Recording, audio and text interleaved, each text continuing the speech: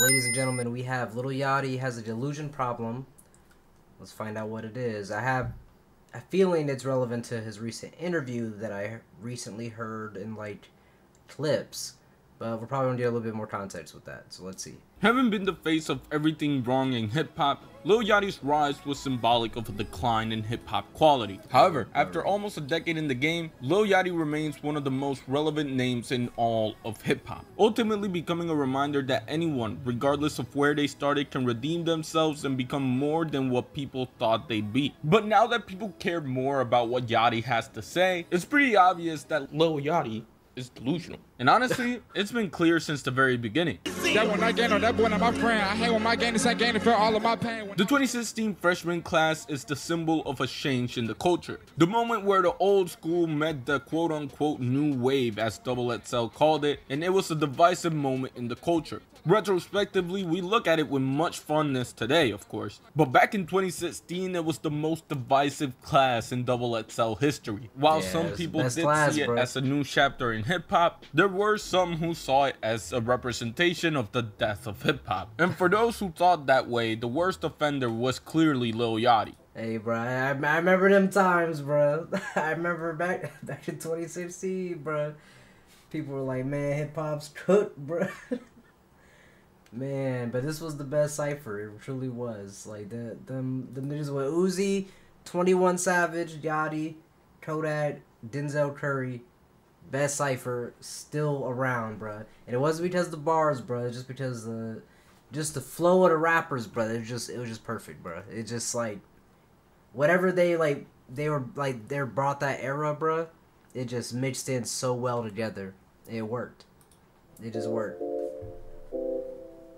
One night. It was really easy to clown Lil Yachty back in the day. There was something about the Lil Yachty image that just made it easy for people to do that. Especially because the pinnacle of his career, at least at that time, was One Night. A song that doesn't get any better with the passing of time. I know you want this for life. To make it worse, whenever Lil Yachty was getting interviewed, the worst possible answer would come out of his mouth. Right, and the reason they so mad is because they think that the young kids don't take this hip-hop thing serious. I honestly don't. He honestly doesn't. And he does. From calling Biggie overrated to a trash freestyle to saying he's not a rapper. If I didn't know any better, I would say that Lil Yachty was trying to sabotage his career. And initially looking at this, you might assume that Yachty was too young to handle media properly, or that they were manipulating him into giving bad answers. But as his career went on, you kind of realize that this is who Yachty is. But I'll get to that later. For now, it's important to note that whether or not Lil Yachty liked hip-hop or respected hip-hop, it was clear that hip-hop did not like or respect them. I mean, whenever a rapper would diss the new generation of hip-hop, it always sounded like they were dissing Lil Yachty, or they were just straight up dissing the guy. When J. Cole dissed the movement, people thought it was directed at Yachty. Especially the immature 8-week rappers, Lil whatever. In fact, when J. Cole did the same thing like 2 years after, people also thought it was directed at Lil Yachty. Well, Yachty or Lil Pump, that is. And with bars like "She blow my dick like a cello," it was almost impossible to take Yachty seriously as a rapper. You are the poster child Exactly. for whack rappers. If they want to say somebody whack, they say you. But it kind of didn't matter at the same time. Lil Yachty did have fans and peers that respected him. And sometimes that's just enough to succeed. At the very least, it was enough to find yourself in ad campaigns with companies like Sprite and Target. The same image that people hated, some people loved. And that's what made Yachty so controversial. He was the divide between the old fans and the new fans. And he could have been happy with being just that, but he wanted more. And if anything, he did want his respect from hip-hop. He's publicly stated on interviews that he was disappointed when his first album didn't do as well as he thought, critically and commercially. And for whatever reason, hip-hop just never gave him that respect. His only... Hey, man, he was daring to be different, bro. That's all he was trying to do. He probably came in like, you know, trying to be all like chill dude, like, oh, I don't care about this shit. Oh, fuck hip hop, blah blah blah blah blah. You know, it was all just you know, charade. It's a character. You know, he's trying to play a part, trying to be different, trying to stand out. It didn't work, bro. Or I mean, I guess it kind of did. It got him attention, just not the attention he wanted. I guess that, like, if that made sense. Only big hit songs were alongside Kyle and Drum, and songs where Yachty wasn't arguably the main attraction, especially on I Spy, where Yachty puts up one of the worst verses I've ever heard. All my bitches come in pairs like balls in my nutsack. All my bitches come in pairs like balls in my nutsack has to be yeah, I don't even know how to describe it. And then around like 2019, late 2018, Yachty just kind of disappeared. He was definitely still around. He was still making music, but his music was on the underground. He had given up on the respect of hip hop fans. And when he wasn't working with the underground scene of Detroit or some random city, he was ghostwriting for the city girls.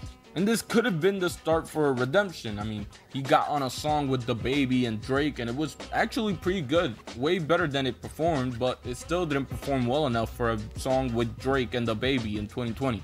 But it was COVID time, so I guess like I understand. But with the release of 2023's Let's Start Here, Yachty finally got the commercial and critical success he had been looking for his whole career. Notably though, it didn't come from hip hop. It was this quote unquote experimental rock album. Oh, this is an album. It's called Let's Start Here with the song We Saw the Sun, Lil Yachty. But regardless, Yachty finally had that respect that he wanted. He had redeemed himself. But with that redemption and more people actually caring for what Lil Yachty had to say, people realized that Yachty low-key hates hip-hop, or at the very least, thinks he's above the culture of hip-hop. But let me explain. It all began with a simple quote. I want to be taken seriously as an artist, Lil Yachty said. It's so special and dear to me. I think I created it just because I really wanted to be taken serious as an artist, you know, not just some SoundCloud rapper, not some mumble rapper, not some guy that just made one hit. You know, I wanted to be really taken serious because music is like everything to me. You know, I respect all walks of music. To many of you, that might seem like a simple request, reasonable quote. But in the mind of Lil Yachty, for him to be taken seriously as an artist, he had to step outside of hip-hop. Because as we all know, you can't be a rapper and an artist. Hip-hop just isn't capable of producing art, I guess. So instead of sharpening your skills as a rapper, why not just do a rock album? But in reality, if Yachty had taken hip-hop more seriously, then maybe people would take him seriously as an artist in hip-hop. Like, I'm not even the biggest fan of Let's Start Here. I listened to it like less than a handful of times, but it never struck me as an album where I had to ignore the lyrics the way I had to in Lil Yachty projects that he was rapping. But it's that idea of hip-hop not being art that explains why Yachty has a lot of questionable takes when it comes to hip-hop. In editing, I realized that it looks like I misrepresented Lil Yachty's claim because, of course, the statement is not wrong. I do understand what Yachty means when he says that he wants to be looked at as somebody that isn't just a trash rapper. But my point was that you can do that within hip-hop. You don't have to go to rock. And of course, maybe he just wanted to move to a different genre. But from my point of view, at least, it seems to me as though Lil Yachty is saying that as a rapper, he could never be taken seriously as an artist, which is not true. He's just not that good at rapping. And instead of improving as a rapper, he moved to a different genre.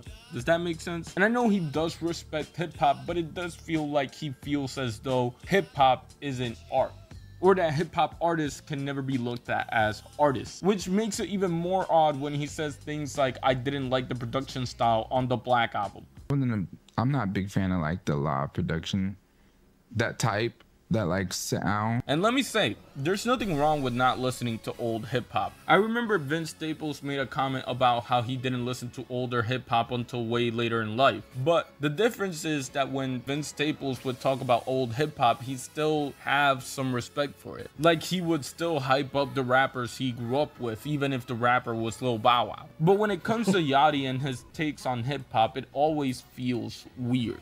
I came into the music era in a time where rap was one way. It was real gangster, it was real hardcore, it was real street. And a bunch of us kids came in with colorful hair and dressing different. Personally, I was on some whole other shit. Like, That's just wrong. Yachty blew up with the SoundCloud wave when Drake was the biggest rapper and he was very open about being a soft rapper. Like, I don't know, this might be Yachty's way to cope as to why hip-hop fans didn't take him seriously. But again, he made bad music. I don't know what to say. And speaking about hip-hop and bad music. Man, no, hold on. Let's talk about it. Let's talk about it. The place that hip-hop is in right now is a terrible place. No, I mean, hip-hop is hip-hop, but you asked me where is hip-hop right now. The state of hip-hop right now is a lot of imitation. It's a lot of quick, low-quality music being put out. Now, to say that hip-hop is in a terrible place isn't a hot take, especially not in November of 2023. But to hear that hip-hop is filled with imitation and low-quality music from Lil Yachty is kind of ironic. Like, I don't know about y'all, but I do remember when Lil Yachty made songs with Lil Pump. I do remember when Lil Yachty made songs with Bad Baby, who, if anything, are the prime examples of low-quality music. And just this month, he made a song with Ian, who is like the definition of imitation.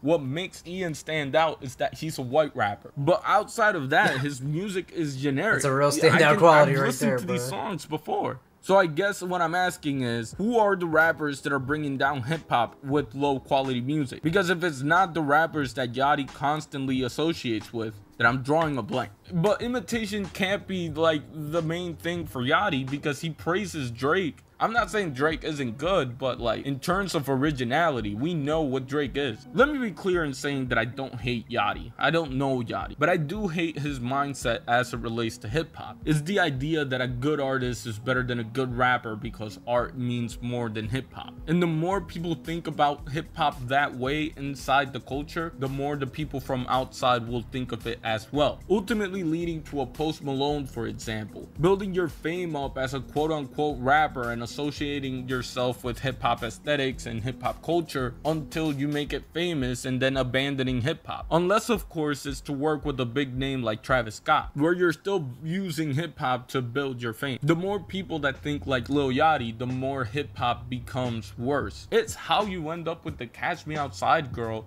rapping. She wasn't rapping because she liked the poetry of hip-hop. That's why she still doesn't rap. I ain't no cap, bro. He just put all that shit together, bro. That shit made so much sense now.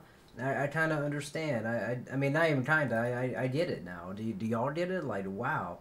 That shit's crazy. Like, I didn't even realize how many people have been, like, ducking the rap scene after they jump into it, bro. They literally come into it, you know, rap for a little bit, and then they're like, yo, let me join this genre, bro. Even MGK did this shit, bro.